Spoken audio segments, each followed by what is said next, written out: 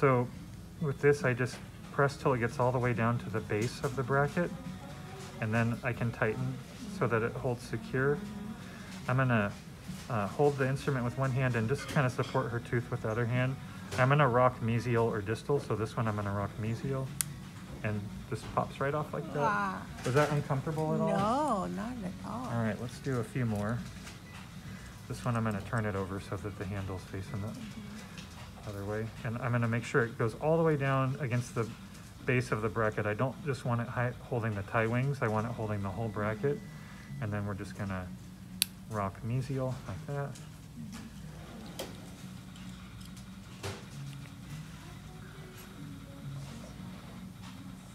We'll do the lateral. Usually these are the ones that are hardest to remove with a ligature clipper or a sushi plier. So we're gonna tighten, I'm gonna hold the tooth, just rock mesial, comes right off.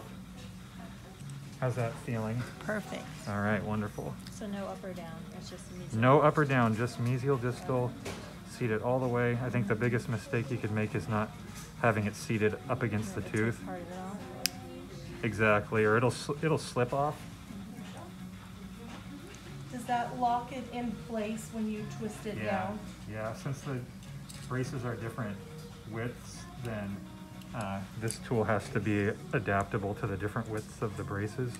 So I'll show you what happens if you don't lock it down all the way. Right now I only have it partially on the bracket and I'm going to turn it, but when you go it just slips off. So you have to open it up all the way.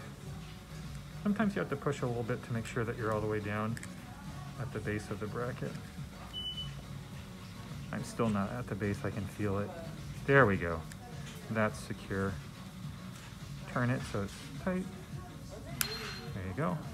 Sometimes if I rock one way, it doesn't work, I'll rock the other way.